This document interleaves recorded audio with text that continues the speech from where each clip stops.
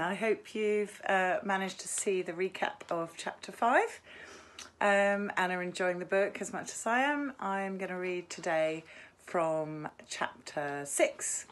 So the chapter starts with a bit of a problem. Do you remember Gus has surprised her by using up his wish from that special foundation that provides wishes for those kids who are dying of cancer, and he's used up his wish in order to take her on a surprise trip to Amsterdam. But Hazel, although she's really excited about this, she starts to stress, and to her that gives her a problem, which she rings her best friend about. She thinks that if he takes her to Amsterdam, she will be expected to kiss him, which she hasn't dared do yet, and that he might get too attached to her. So I'm going to start reading on page 96 of chapter 6. Okay, it starts with, I realised while listening. Okay, so she's talking to her best friend Caitlin. I realised while listening to Caitlin that I didn't have a premonition of hurting him. I had a postmonition. Premonition is when you have a real feeling that something's going to happen. Postmonition is after the event. So I pulled out my laptop and looked up Caroline Mathers. This is the ex-girlfriend of Gus who had died from cancer. The physical similarities were striking. Same steroidally round face, same nose, same approximate overall body shape, but her eyes were dark brown, mine are green, and her complexion was much darker, Italian or something. Thousands of people, literally thousands, had left condolence messages for her. It was an endless scroll of people who missed her, so many that it took me an hour of clicking to get past the I'm sorry you're dead wall posts to the I'm praying for you wall posts. She died a year ago of brain cancer.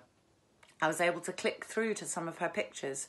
Augustus was in a bunch of the earlier ones, pointing with the thumbs up to the jagged scar across her bald skull, arm in arm at Memorial Hospital's playground with their backs facing the camera, kissing while Caroline held the camera out so you could just see their noses and closed eyes. The most recent pictures were all of her before, when she was healthy, uploaded post-mortem, that means after death, by friends. A beautiful girl, wide-hipped and curvy, with long, straight, dead black hair falling over her face. My healthy self looked very little like her healthy self, but our cancer selves might have been sisters. No wonder he'd stared at me the first time he saw me. I kept clicking back to this one wall post, written 2 months ago, 9 months after she died, by one of her friends. We all miss you so much. It just never ends. It feels like we were all wounded in your battle. Caroline, I miss you. I love you. After a while, Mum and Dad announced it was time for dinner. I shut down the computer. I got up, but I couldn't get the wall poster out of my mind, and for some reason it made me nervous and unhungry. I kept thinking about my shoulder, which hurt, and also I still had the headache, but maybe only because I'd been thinking about a girl who died of brain cancer. I kept telling myself to compartmentalise, to be here now at the circular table, arguably too large in diameter for 3 people and definitely too large for 2, with this soggy broccoli and a black bean burger that all the ketchup in the world could not adequately moisten.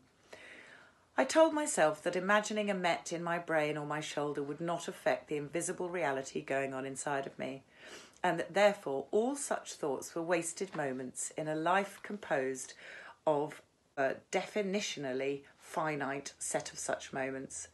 I even tried to tell myself to live my best life today.